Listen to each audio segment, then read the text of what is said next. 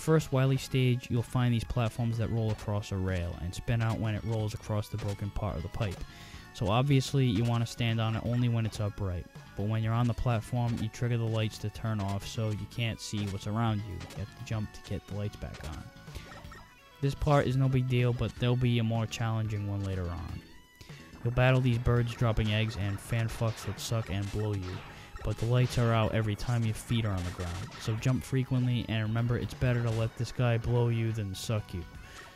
That's what she said. After you take out the second fan, ride the rush jet up here to get an extra life. Here's where the platforming in the dark becomes more challenging. You'll go over a pit, so whatever you do, don't fall. Try to jump as much as you can to keep the lights on, but follow the platform that's under you in case it changes direction. Jump from the stationary platform here to this one, then when the platform ahead gets to about here, jump across and then you're good. Just kill the gunner ahead and don't let the platform run across the broken part of the pipe up top while you're still on it. You climb the ladder and have to deal with another batch of these things, this time above spikes. Wait here for the platform to get through the broken pipe section and then use it to get up here to the next ladder.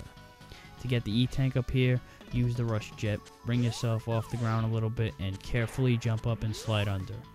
Next up is a mini boss battle with Base. Try saying that 5 times fast. He just jumps around and fires a laser along with a large sphere shot, but the floor structure can make your positioning a little awkward. Try to keep off level with him and keep your distance, he'll just fire like a madman. Use the noise crush on him, charging the shard up is up to you, but it may throw off your timing.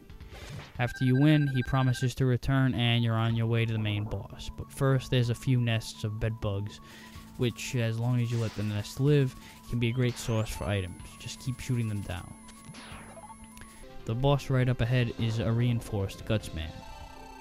He'll cause rocks to fall from the ceiling and push a huge freaking boulder at you, which isn't easy to jump over. Impossible to avoid is the grip he'll put on you before tossing you into the ceiling, which does some pretty good damage to you. Use the slash claw at his head as many times as you can to prevent yourself from having to use more than one E-tank, because you might need it. By the way, after you destroy him, you won't just automatically go on to the next stage. You can make stops at the shop to replenish your goods, so keep that in mind if you want tanks or lives or anything. But if you go back to a Robot Master stage, the next time you select Wily, you'll be back at the first stage. So the first chunk of the second stage is pretty simple at first. Some Sniper Joes, these guys, pretty basic shit.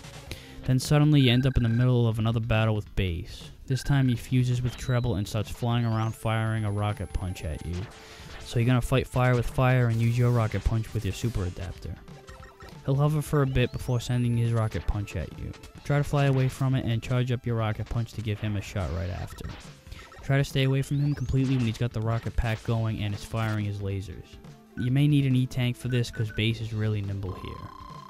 If you have a hard time getting away from him because you can't slide, then use the noise crush instead. Bouncing it off the left side wall will charge it up, it won't work on the right side. After dealing enough damage, Base concedes and takes off. While bouncing from spring to spring here, use the junk shield to keep these guys off your ass, and all you have to worry about is bouncing into the right direction. Oh, this fucking shit. Now, you could fart around here all day waiting for the next shot to die down and time your movements perfectly, or you could just say fuck that and count on the assistance of the jetpack. You may take some damage along the way here, as there are a lot of these flames, but there is a health capsule near the end on the right side.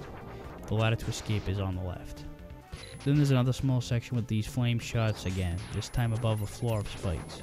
Kill the gunner first, then throw the jetpack on, and when the flame dies off, move to this one, and then up here to get to the ladder when the flame clears up. The boss is this big ass turtle. It'll fire out a stream of flames a couple times. They can do some damage, so be sure to jump over them. Then it'll hide in its shell and shift back and forth a few times, slide underneath, and then quickly back. Then it takes off and sends its children after you. You can't hit him with your regular plasma cannon, not counting the Mega Buster, so use the junk shield and let them walk right into death. They can also leave behind items so you can recharge your life or weapon energy. When the turtle is shooting its fireballs or in between these little shifts when its head is out, that's when you want to attack its head. I use the normal arm cannon and charge up the Mega Buster when it's doing its stupid air floating attack. You'll take him down and now it's on to stage 3. For the beginning, you'll have to deal with this somewhat invisible floor again. Move slowly so you can see where the floor ends and kill everything that moves. Use the danger wrap on this douche to get an easy extra life. Now here's where the jetpack or the rush jet really come in handy. All these spiked floored pits with conveyor belts and enemies in between, death waiting to happen without the assistance of a little bit of gravity defiance. Fly and shoot and you'll be across in no time. These bombs are timed, but they also scroll horizontally very slowly. Get up here and slide under to get onto this bomb.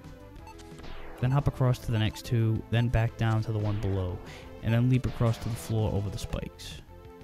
Now at this point you can go two different ways. You can go down this way underwater, avoid all the spikes on either side of you, and grab the extra life up here. Then you've got to be careful about how you jump over these spikes. Too high or too low and you're dead. You can always take the jet across too, you know. Then you'll battle the same crab bastard from earlier. Then the spiked ceiling opens up and you'll float up. Stay kinda toward the middle at first, shifting between the spikes, and then make sure you get your ass to the right after that or you'll be trapped in there. Then take the top route, slide under, and get an E-tank, and you'll arrive at the boss. Or if you take the other route by taking the jet up this way into this little gap up here, it's much quicker, much easier, and instead of just getting a 1-up and an E-tank, you'll get an E-tank, an S-tank, and a W-tank. You'll just have to get across this long-ass run of appearing blocks, but I advise you to take the rush jet across. I recommend this route much more. The boss is this large machine that chases you down. It'll fire off missiles which you can stand on, and he has a freaking laser beam attached to his head. Head as far to the right side as possible when he does this. And then he'll fire off a couple cannonballs, run in between those. To defeat him, equip the slash claw, hop onto the missiles, and jump towards his head, slashing at his forehead where the laser points out of. It'll do decent damage, but as long as you keep the routine going, you should be able to avoid the attacks with minimal damage and eventually take him out. Before you go to the 4th Wily stage, go to the store and stock up on E-tanks, S-tanks, M-tanks, and extra lives. You're gonna need them. So now we're at the 4th and final Wily stage, and in fine Mega Man tradition, we will be battling all 8 Robot Masters again. But first, slip into these nooks and grab some power-ups. Right after that, you'll be on an elevator with 8 teleportation modules to do battle with the Robot Masters. Choose the order to your own liking. Save the easier bosses for when you don't have a lot of health, and for the love of God, save your E-tanks. Let them kill you if you're low on life. You should have a shitload of lives anyway. If you die, who cares? As long as you're putting dents in the Robot Master count, and you have all your tanks ready for the Wily fight, you're golden. The only difference in the Robot Masters is you can go with the Scorch Wheel against Burst Man this time. Obviously you couldn't before. Once you take out all 8 robots, it's on to face Dr. Wily, but first you can grab some more power-ups. Make sure your Junk Shield, Thunderbolt, and Freeze Cracker are as full as possible, and hopefully you've got all the weapon tanks and energy tanks you can carry. Wily shows up in this big-ass skull machine that stomps around and fires miniature walking skulls at you. Fire the Thunderbolt into his face, try to get multiple shots in if you can, and slide under him when he passes by. Keep in mind that there are spikes directly underneath him that'll cause some extra damage. He'll go flying into the air, come back down, and that's when he sends the mini skulls. Use the Junk Shield to ward them off, and then switch back to the Thunderbolt to hit Wily again. Keep this process going until the ship is destroyed.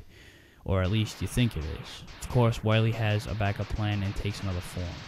And for the 4th straight game, Wily uses the Disappearing Act. He'll come out from behind the wall at any spot, and then fire off 4 projectiles that shift around, pausing momentarily a couple times before going off screen, then sending several balls of electricity across the floor. The projectiles he shoots can be a flame that'll burn you up, ice which will freeze you solid, or an electric charge that'll just stun you momentarily, and take out a little bit of damage. If you get frozen while on the ground, the electricity that he sends will still deal damage even though you're frozen solid, so it's quite a double whammy to get hit with ice. You really don't want to get hit with any of them, but it's really fucking hard to avoid. Try to keep as much distance as possible after the shots are fired, and weave your way between them whenever they get close. Then fire off your Freeze Cracker since it can shoot in multiple directions, including diagonally.